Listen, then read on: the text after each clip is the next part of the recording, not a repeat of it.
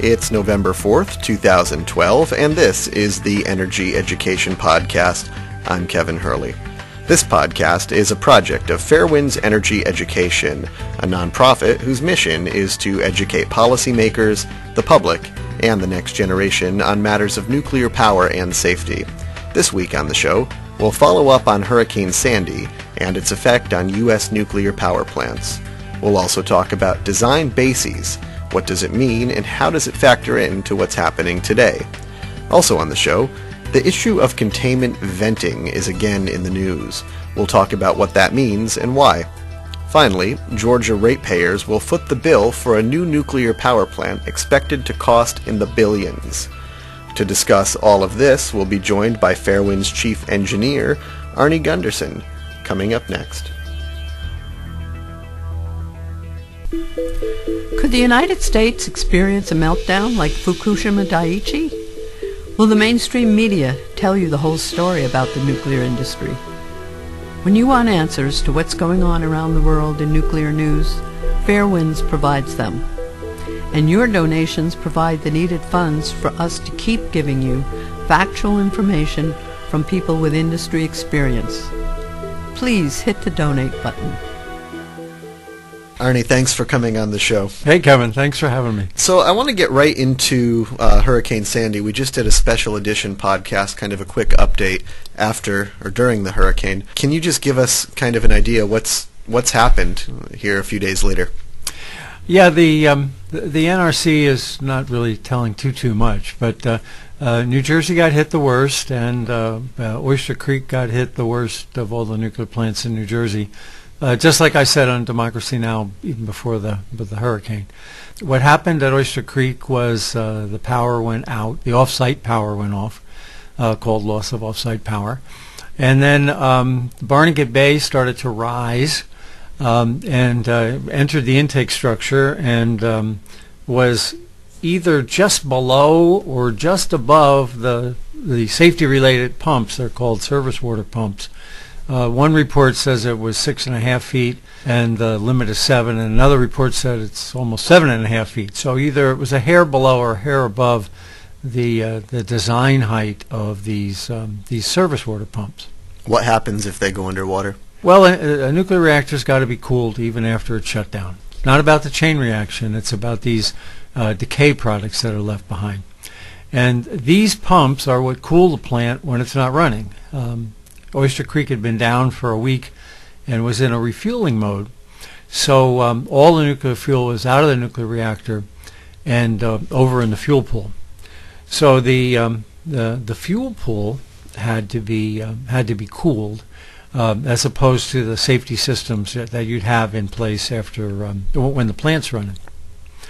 What happened next is that there's something called a PNO out, which stands for Preliminary Notice of Occurrence, and the NRC has said that the normal shutdown cooling and the fuel pool cooling were both lost at Oyster Creek, and also that there was a loss of off-site power.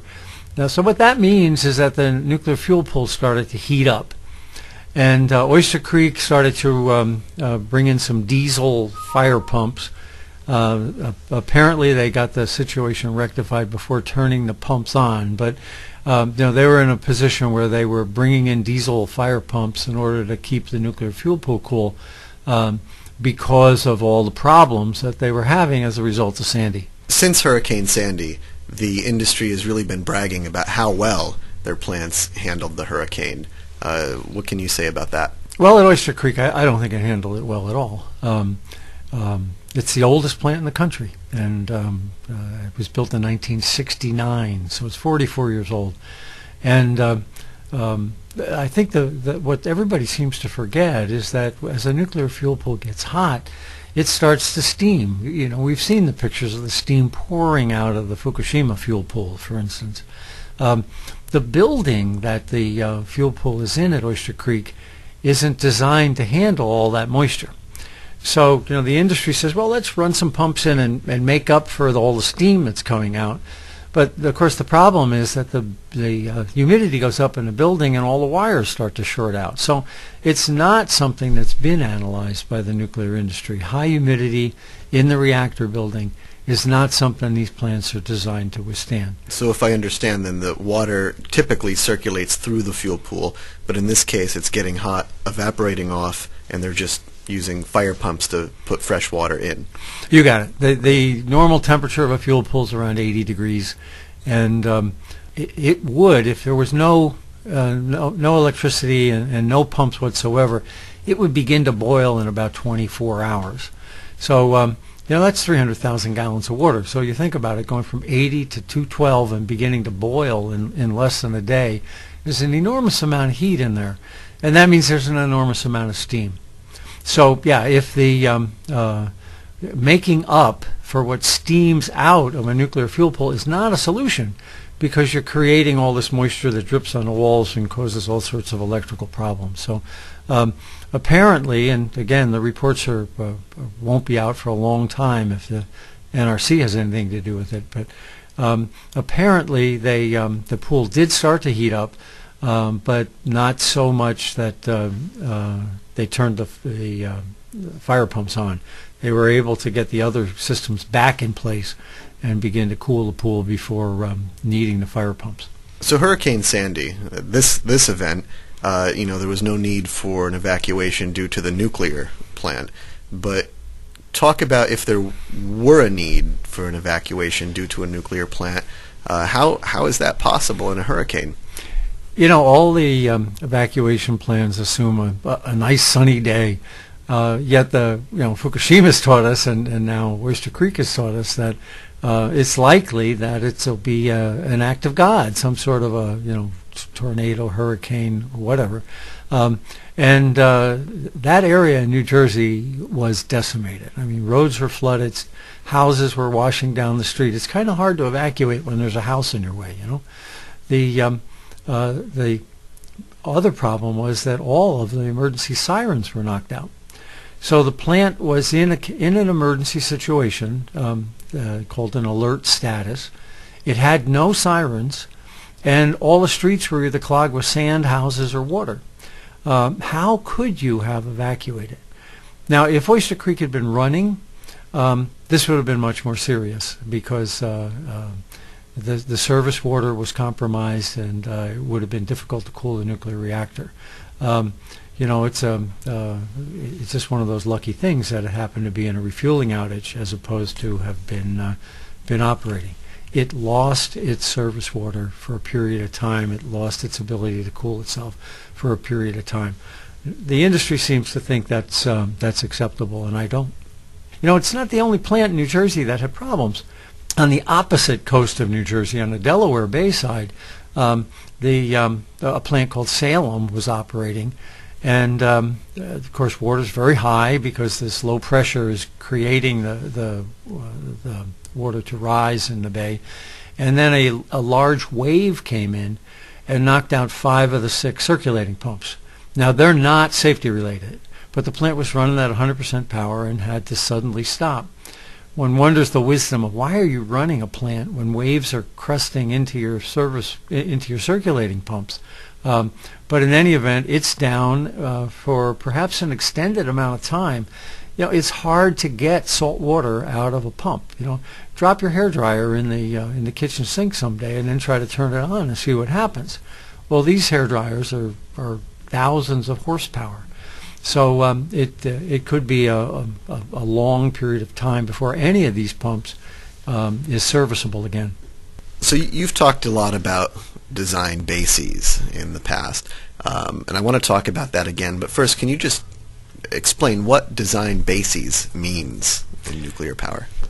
Yeah, when you build a house, you build it to a building code.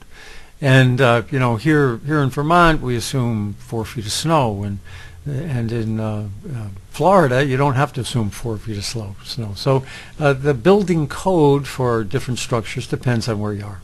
But the building code is based on history, and usually building codes are based on the worst thing that can happen in 100 years for a normal civilian structure. So a skyscraper in San Francisco would be built differently than a skyscraper in New York? Right, right. Because there's different different issues that the seismic issues in San Francisco, likely the hurricane issues in New York are offsetting. Yeah. So now a nuclear plant, what they'll do is they'll go back in time and they'll look at the worst flood in perhaps 500 years, the worst earthquake in a period of time, and they make a decision that whatever that worst earthquake is or whatever that worst flood is what's called the design basis event. And they designed the plant to withstand the worst that they've found in history going back a couple thousand years. Well, we've had 5 events that have either exceeded or been right at the hairy edge of design basis events in the last 18 months. And that's a concern because we're talking about events that should never happen. And we've had 5 of these things since March of last year. We had 2 seismic events. We had the earthquake at Fukushima Daiichi that likely did damage to Unit 1 and perhaps the Unit 4 fuel pool. Tokyo Electric went in and braced the heck out of it after the accident. And then here in on the East Coast, we had an earthquake over at North Anna, and that was a Richter 6. Well, North Anna was designed for a Richter 6, and it withstood a Richter 6, and that's good. But the point is not that. The point is, if a Richter 6 happened in 30 years, what could happen? What's the worst that could happen? We're talking about an event that should happen only once every 20 or 30,000 years. So the once in 1,000 year event or once in 30,000 year event happened at North Anna after only 30 years. So what does that tell us about how well we've looked back in time and what East Coast earthquakes really could be to a nuclear plant? We're in that area of the low probability, high consequence thing. We're not talking about once in 100 years. That's not an adequate time frame to build a nuclear plant because you're dealing with something that can destroy a state. The other 3 were floods. We had obviously we had the tsunami at Fukushima. We had the flood at Fort Calhoun, and now we had this the Frankenstorm, Sandy, up the East Coast. And in all 3 of those, the pumps that cool the plant, the service water pumps, were at the hairy edge of what they were designed for at Fort Calhoun, likely over what they were designed for at Oyster Creek, and certainly over what they were designed for at Fukushima. So we've got situations that could create something we call the loss of the ultimate heat sink. And again, you can build a plant, you can harden a nuclear plant so it can withstand a tsunami or a tidal flood like we had at Oyster Creek with something called submersible pumps. But the industry doesn't want to spend that money. So what my advice is, we need to go back in time and look at what we have as a country determined to be design basis events and say, did we really make these plants strong enough?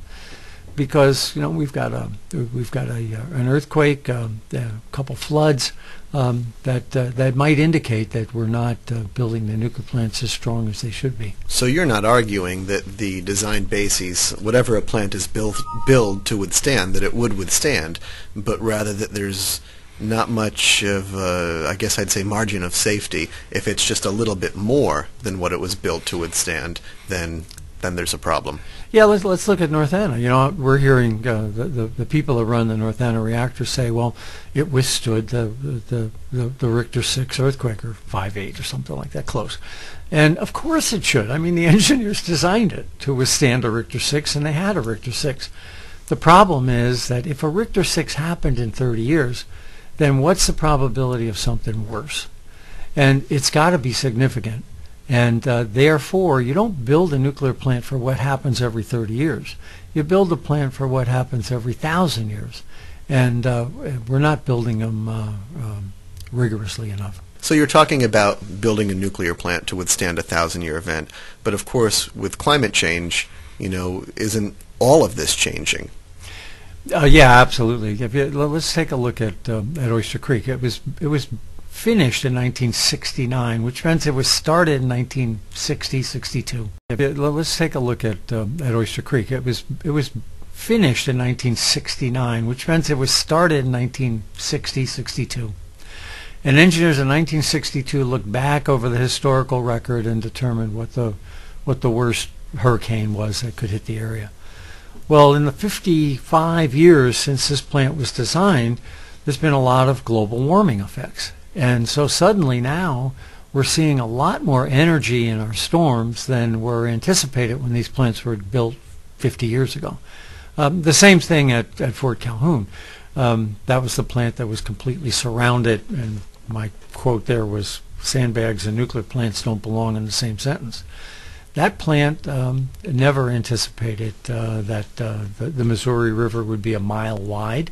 It was only because of a little bit of proactive work by the NRC, thank you NRC, 2 years before, that forced them to increase their floodworthiness, that Fort Calhoun was able to weather that flood. You know, it's very rare that I pat the NRC on the back, but that was one, Fort Calhoun. And I actually have a second one. The NRC did something this week that I'm proud of them for. This is the NRC staff met with the Advisory Committee on Reactor Safeguards down in Washington and recommended that all of these old boiling water reactors, the Mark I and Mark II designs, have filtered, hardened vents installed on their containment. And the industry didn't want that, and I doubt the Nuclear Regulatory Commissioners want it. But the staff stood firm and pushed for something that frankly surprised me, that they were so adamant that a safety modification that needed to be made. What are containment vents? Well, the Mark I containment is this little inverted light bulb with a donut on the bottom, it was too small, and people knew it was too small in the 70s. Now, I think they should all be shut down, and I'm on record that they should be. But when people realized that the Mark I and Mark II containments could overpressurize, the industry was able to convince the NRC that they shouldn't shut them down, but they could put a vent in the side of the containment. You know, if you're going to contain, you contain. If you're going to vent, you vent. But you don't call it a containment if you've got a hole in the side of it.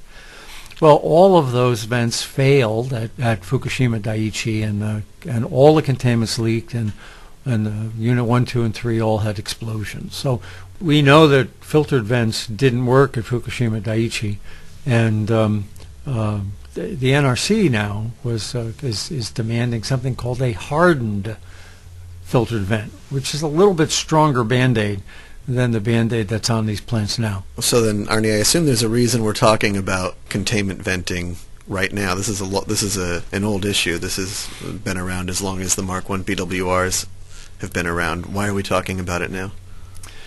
Well, you know, that the hearing was this week is obviously awfully important.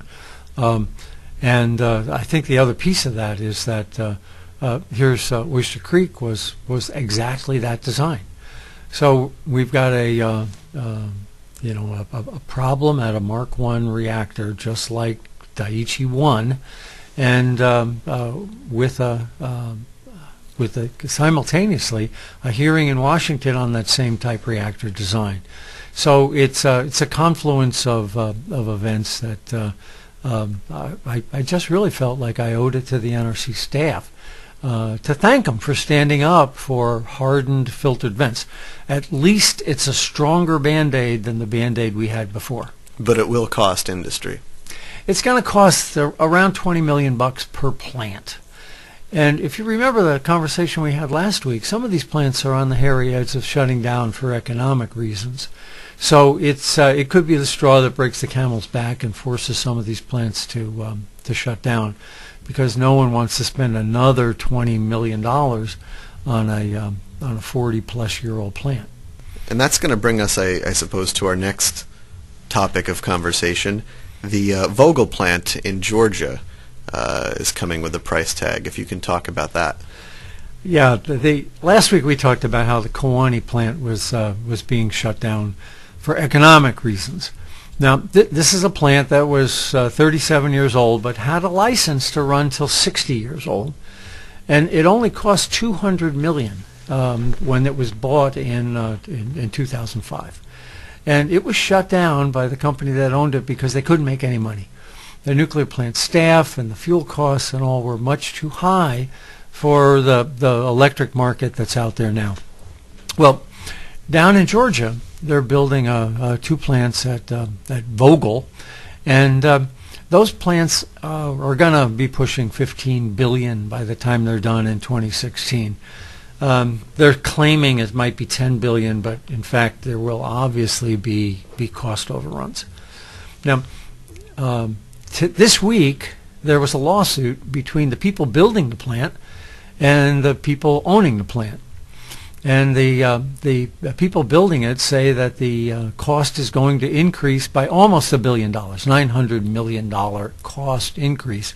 Now, this plant is nowhere near done, so I'm sure there'll be more cost increases coming up. But a $900 million cost increase that they want the Vogtle plant to absorb. Let me make sure I'm understanding this. We talked about the Kewanee plant that was a $200 million plant, and it's being shut down for economic reasons. And this plant is $10 billion at minimum? Yeah, the cost increase at this plant is $900 million, which is 5 times more than the Kewanee plant ever cost. And yet Kewanee's shutting down, and Vogtle's basically saying, damn the torpedoes, full speed ahead. What's their plan to make money? Well, the Public Service Commission in Georgia is co-opted and controlled by the utilities that it's supposed to be regulating. And basically what they're doing is they're guaranteed 11% return on their money. So they're going to pony up, let's say use $10 billion, but they're going to get 11% for the life of the plant. This is a good deal for the utility.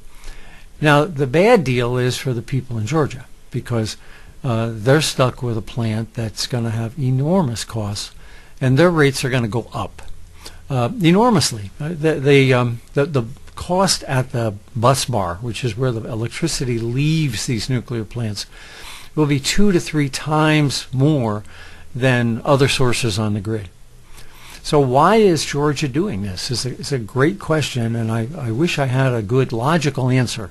I don't have a logical answer. The Public Utility Commission is not looking out for the people of Georgia, but instead is making a real lucrative deal with the people that are building the Vogtle reactor. It sounds like, to me, the owners of the Vogtle reactor have a better financial situation than Fairwinds Energy Education.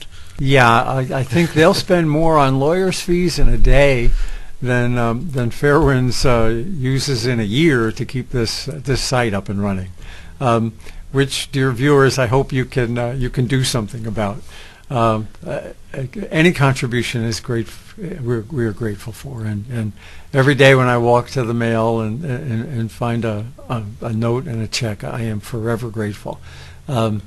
But we do need funds, and if you haven't contributed, we would love to have contributions, because frankly we have bills to pay, servers to run, broadcasts to put up, and Maggie and I aren't pulling any money out of this, but it does cost money to run the site. So let's think of the Vogtle plant and $900 million cost overruns, and we'll take 1/10 of 1% of that. Last bit for this podcast, Arnie. We have a listener question asking. We have a listener writing us in. He's asking why, when radioactivity measurements are taken, why are we only seeing cesium being reported? Why not any of the other radioactive isotopes that we know are out there? Well, the Fukushima Daiichi plant released hundreds of different isotopes. A lot have decayed away already. But cesium is particularly easy to find. It gives off some very characteristic energy, and you can say, whoop, that particular decay was definitely cesium. So we measure cesium because it's easy to measure. That doesn't mean that the only thing out there is cesium. We know there's other isotopes, but they're much more difficult to measure. Cesium is a muscle seeker, and you find it in the meat of a fish, or the meat of a cow, for instance. But other isotopes like strontium are bone seekers, and they're much more difficult to detect when they're in a fish or when they're in a cow, because you've got to separate it out from the bone, and there's a very elaborate chemical procedure to measure cesium, to measure strontium right. In the environment. So there are dozens of isotopes still out there. When we talk about cesium, it's just because it's the easiest one to measure. Arnie, thanks for coming on today. I'm glad I could. This podcast has been a presentation of Fairwinds Energy Education. You can catch us back here next Sunday and every Sunday to keep current on what's happening in the world of nuclear news.